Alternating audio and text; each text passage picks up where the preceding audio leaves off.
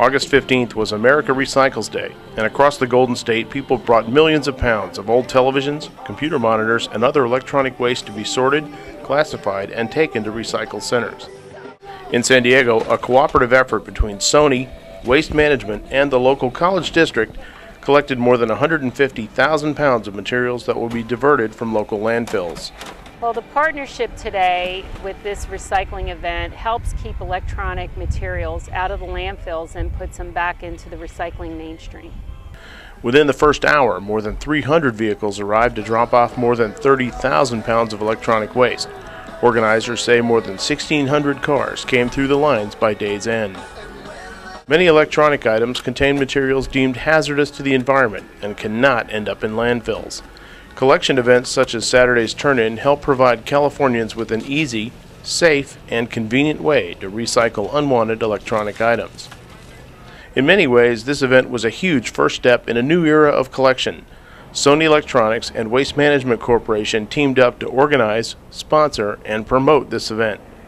So back in August, we launched our national recycling program with Waste Management, and we launched it from a depot perspective. So we partnered with them for national drop-off sites around the country, and we wanted to make sure that it was as easy and convenient for consumers to recycle as it was to purchase. Vista, California-based eWorld Recyclers took on the huge responsibility of collection and transportation. They set up all the collection lanes, trained more than 40 volunteers to properly handle and sort the materials, and carefully kept track of every one of the more than 1,600 cars that helped the environment by recycling their old and outdated electronic materials. Well, this has been one of the smoothest events that I've ever seen. The traffic flow has been constant, and people are recycling all their electronics, whether it's television sets, computers, and the like. You know, I've collected a lot of old computers over the years and build my own, and a lot of extra parts lying around and old systems, so they've been taking up too much room in the garage. Got a new baby on the way, and we needed to free up some room for all of her fun stuff. Electronic waste is the fastest growing component in California's waste stream. California now generates more than 92 million tons of solid waste annually. But the good news is that more than half of that is reused, recycled, or converted into higher value products. While California has seen a reduction in most waste categories, e-waste is growing 2 to 3 times faster as technology advances and new items enter the market. We definitely want to support our national recycling program, and we want to build it so it's sustainable.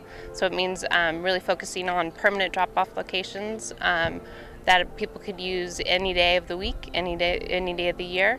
All the collected items filled more than 11 semi-trailers, which were then hauled to eWorld Recyclers, where the items were broken down into materials that eventually will be used in new products.